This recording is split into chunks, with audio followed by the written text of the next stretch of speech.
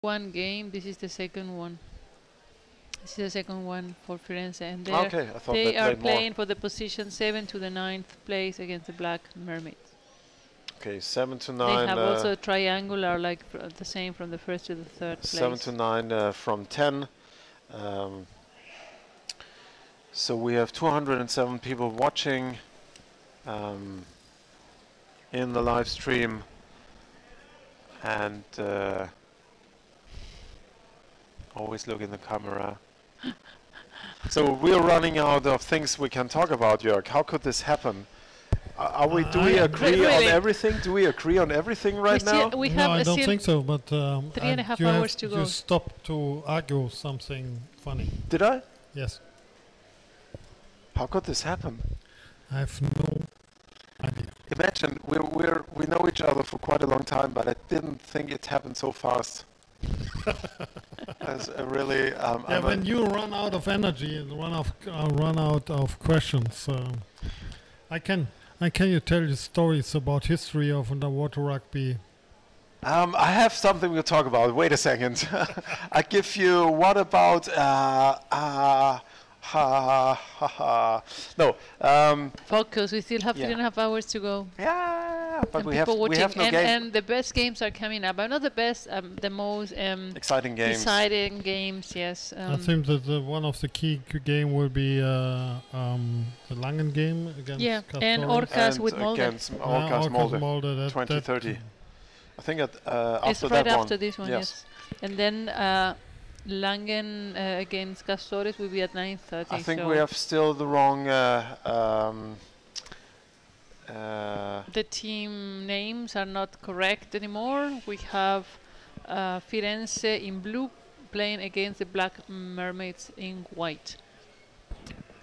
Jens, die Teamanzeigen stimmen gerade nicht mehr. So we have now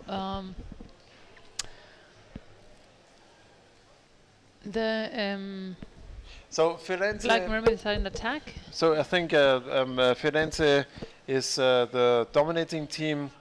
Yeah, I think so too. Let's see. I believe.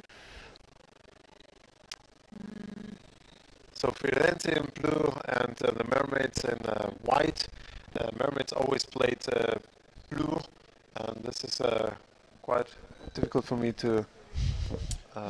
I think not that stage of the tournament. The physical condition is the most important it's part of the team, and you see really how much energy is left. And that it's a turning point that will be also in the final games which coming up. So Firenze is in defense here, and the Mermaids try to build up attack momentum, which doesn't seem to work out that fine. Sorry, the defense is Mermaids. Here we go. That's why you were surprised. Yes, I'm surprised. Every time you surprise me. So Mermaids are in defense. That's what I wanted to say. But now we change again. Now Firenze is in defense. Now I'm right. Correct. Wow, perfect. And the Mermaids are trying to get over the basket and build an attack. There's now one attack from the open side. A little bit half-hearted, but nevertheless, if you have the chance and go into the change of the goalies, if you're in the right spot, there could be even half-hearted, be the chance to score. So we have I think we're going to have a lot of fighting in the surface in this game. I think it's going to be a lot of clustering. And that makes just cut the whole flow of the game. Make the girls exhausted, and so they have even less strength to swim and to move. And now we're in the middle of the pool. If you're on the bottom of the pool and you play the ball quick, it's not so exhausting to get instead of going in clusters. In clusters, clusters makes totally only sense if you're leading 1-0. Exactly. Yeah, and it's the last 30 seconds. Yeah, then it's the last minute or something like that. Even I know out of history. Sorry, I had a clustering game about 27 minutes. Focus. Focus. Firenze is here in defense, but the Mermaids, the attack of the Mermaids don't have the push to break through the defense of Firenze. Now we're back again in the cluster in the corner of the close side. If they don't keep the ball on the bottom, there's no advantage. So and that is the most important point. Even if you're exhausted, keep the ball on the bottom. Try to avoid the surface. Exactly. What's the name of the sport? Huh? What's the name of the sport? Yeah, exactly, Lorena. It's underwater rugby, not on the surface swimming rugby. I love that. So we have an attack here from Firenze now on the side of Black Mermaids, and there's no defense. Let's see, maybe Feve can put out the beast modus again and score. It's really impressive what she did. I don't like the beast mode. It's really impressive what they did in the last game with 3 goals. She scored from the open side. She's a very strong player, and she has a lot of experience and a good technique. Yeah, but she's taking break on the surface. And the surface that doesn't help. So you see almost all the players are at the surface now, only the defense. Now all the players are in the surface, only one goalkeeper from Black Mermaids is down. And both teams look exhausted, and even new players coming in from the changing line. That's the second game they have, each one of them. Nevertheless, it's late in the evening, and you don't know. It's just... I think that it's lack of condition attack in from general. The close side, taking away the goalkeeper, but the push to the goal was too late. So keep the ball always free to play.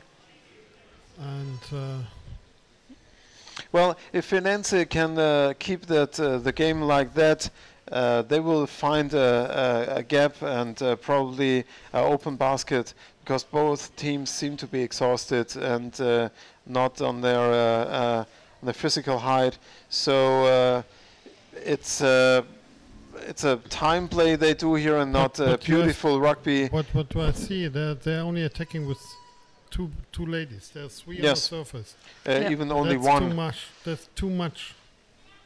Yeah. And when you can see on the line 3, there's one laying on the surface. On the front line, there's one laying, don't dive, descend. Or now on the second lane, there's one, don't descend. There's always two many Francis ladies. 3 you can see on the surface. So that is they weaken themselves. Yeah, like that.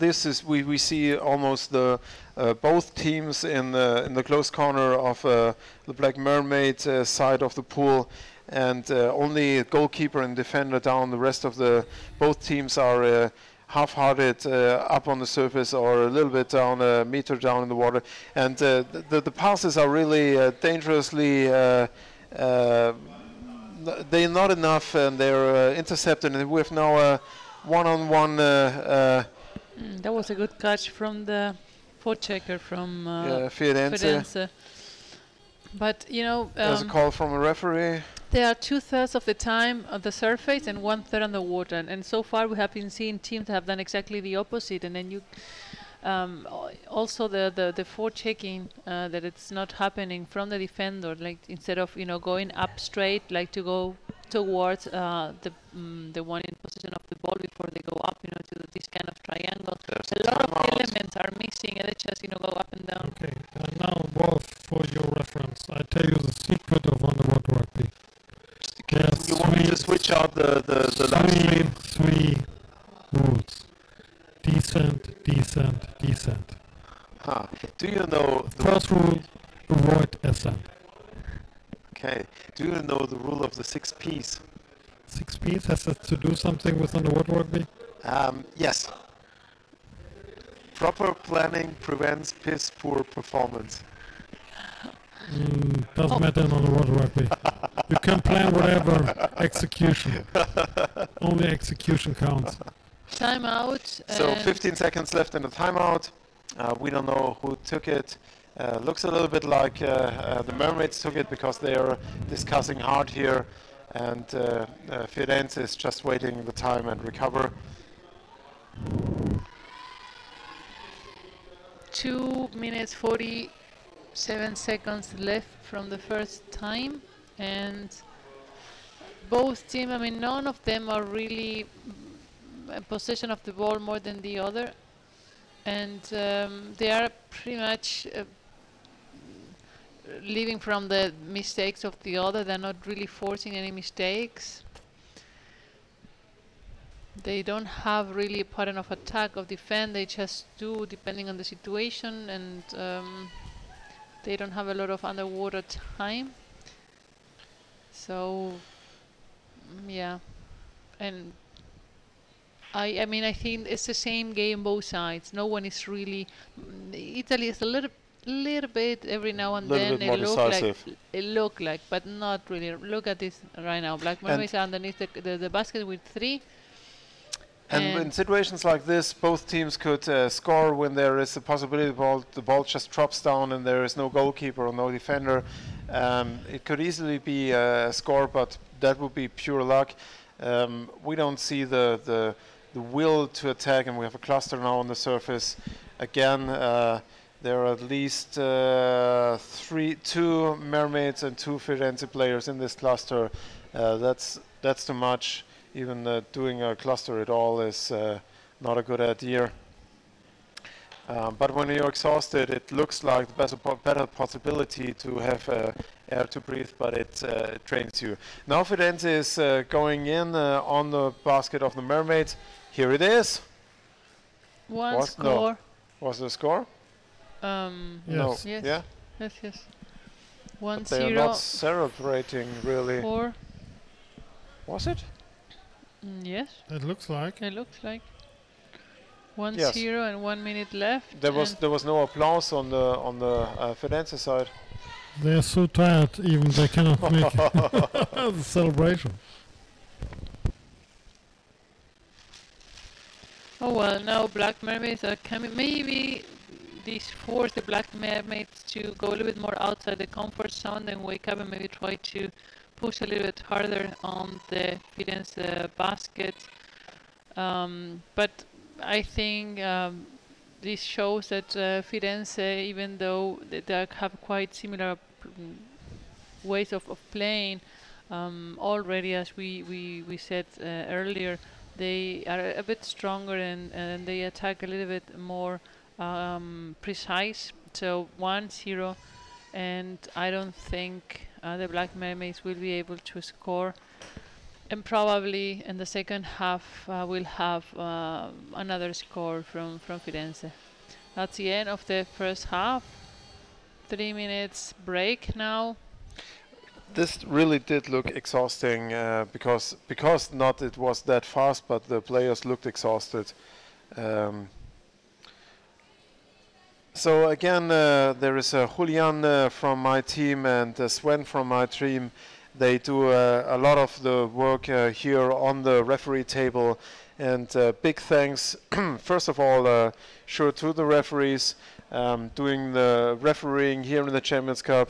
I repeat what I said yesterday. It looks sometimes easy, and there's a lot of complaining about refereeing and what is not doing, what is not good, and how you could how they couldn't see what happened.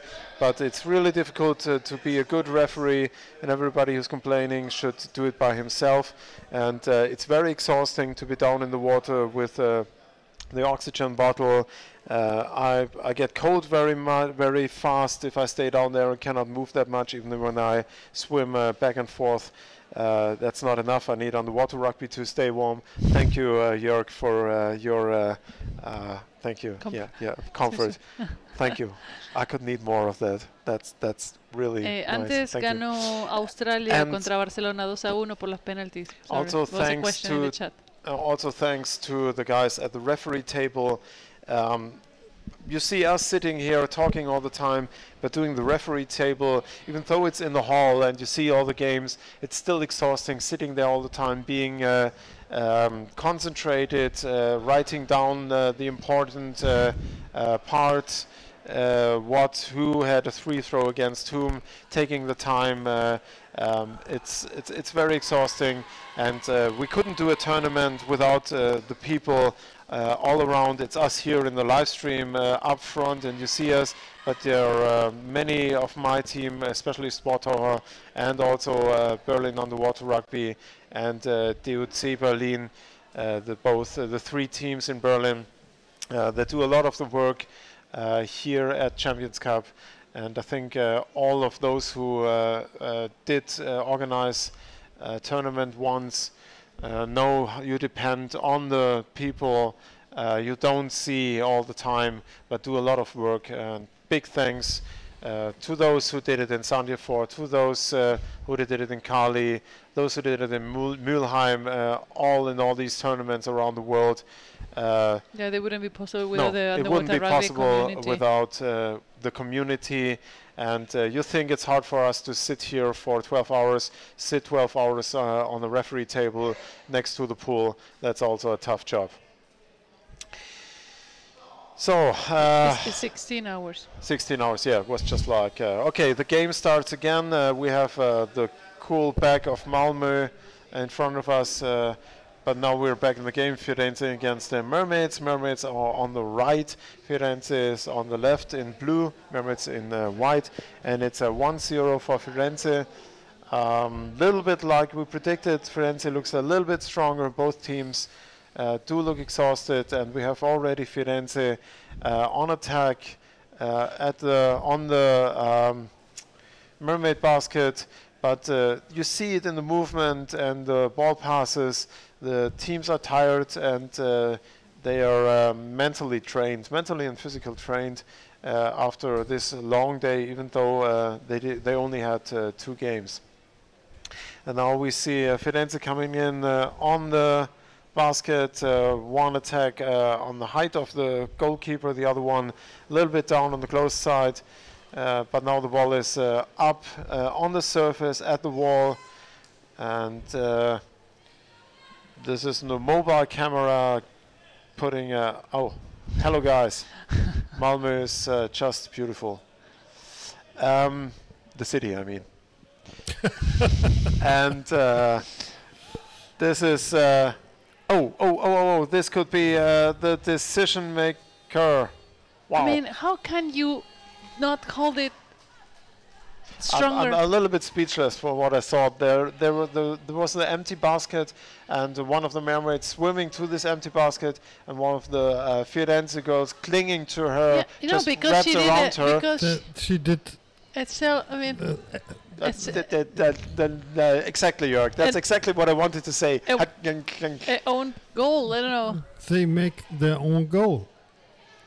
She's swimming in the wrong direction. Yes, that's why the Firenze player let her and pushed her a little bit.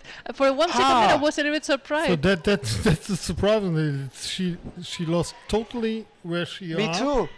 Yes. I'm playing with the Mermaids right now. And that is something unbelievable. Yes. That's why I'm speechless. I think everyone's speechless. That's the first time. That's really the first time I've seen this in a tournament.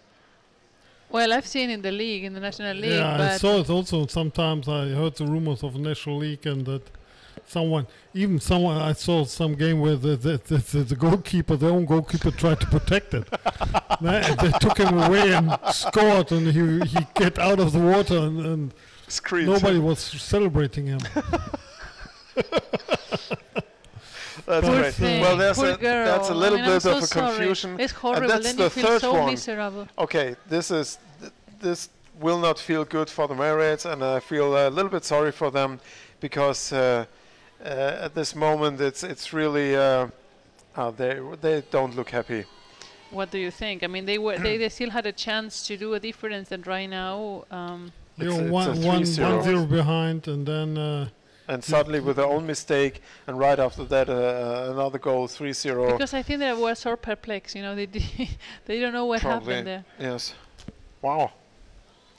So that means the physical condition is always important, because when your body don't work anymore, then you make mistakes, and that is But it's a thing. It's mentally and physically here because you just trained and you just keep on going. If you're tired, it's like driving a car. So if you're tired, you should take a break. Yeah. Otherwise, you make the wrong decision. You could see that happened here. Yes, that's true. And it's a pity that it's in such kind of game. So if you because they still had the chance to make a difference, and right now it's lost. Yeah. Now the game is gone. So yes. Now you have 5 minutes. You cannot do 4 goals. No, not in this condition. If they were in their prime and really up to it, you could make a change in 6 minutes. But in the game we see right here, nothing great will happen. Wow, this was a interesting we're all change. Speechless. We still like recovering from that. It was just like incredible. Huh. Oh well. 5 more minutes to go, and the Black Mermaids are recovering from what just happened the last 2 minutes. And Firenze is taking advantage that they seem to have lost all the concentration that was left, and now you can tell Firenze is a bit more consistent in attacking and a bit more in possession of the ball, and the Black Mermaids are like accepted the situation. I think they're still trying to understand what happened, but we still have how many more games? 8? No, 6 games to come. The next one is a very expected one. Orcas versus Molde. Another goal. 4-0, and in 5 minutes we have, or actually in 8, in about 7 minutes or so, we'll have the next game. Orcas versus Molde. This is going to be one of the highlights after the game. Before we start, Denmark. I'll like to have a minute every now and then to translate a bit to Spanish for the Spanish-speaking community. But don't use bad language, please. I cannot promise that. My mom taught me well. Yes. So let's still stay in the game. I think it's a respect for us as commentators to stay as much in the game, even if we think it's over and it's still 3 minutes 34, and both teams look like they have enough of the water for today, and the movements are slow and only the most necessary teammates dive down. So another attack for Firenze, but they're playing now smart. If they're keeping the ball, don't go in the attack. So they protect and you see the Mermaids did not make any forechecking anymore. So if they control the ball, then it would be fine. But they should get more help. Otherwise, they get in clustering again. But this is a good pass. Changing the side would be suitable, so that still the 2 players on the surface, they came down much too late. They don't have to do much right now to keep the ball moving and be in ball control, because the mistakes they made here, they lost the ball, and now it's even more exhausting for them to fight back, to go in defense. And that was a bad pass, like we've seen before. One player throwing the ball, and the accepting player didn't see it, so it just fell down. Bad one. But now Firenze is again in ball possession and going back to the Black Mermaid basket. 2 against 2. And the Mermaid player, the Firenze player, tries to get to the basket over the head of the goalkeeper down to her player, but they lost the ball. And the ball is again in possession of the Black Mermaids right in front of their basket. But no one is helping her. She's alone fighting against 3 She cannot. The Mermaid cannot get away. Everybody's diving up, and when you dive up with the ball into this already tight cluster. Now we have two Mermaids against Wow, I Firenze. cannot understand that they didn't achieve the goal. This I mean, the should be goalkeeper was in a the goal, front. but it tells something about the level of exhaustion they feel, because 2 against 1, especially if the goalkeeper is sitting right in front of the basket, and they come from both sides. Now we have fighting on the surface, and the Firenze player is fighting, going down, coming from above, playing down to the player on the open side, but did not manage. Yeah, it does manage. I was just starting to say should go out again because it didn't score, but then she scored, so quite well done. And it's 30 seconds, 25 seconds left, so this game is almost over, and the Black Mermaids are defeated 5-0. It was really a pity for them. I think they it was not earned to be this with 5 goals. No, at the beginning, so yeah. really the chance for them maybe to score, but after that, it's amazing how just one single act can change the whole game in this level of game. And but also we've seen it in more experienced team. Yeah. So now the people in the live stream should go up because we will have Molde against Orca. Colombia, Orcas está por jugar contra Molde. Tenemos a Colombia conectado, mirando.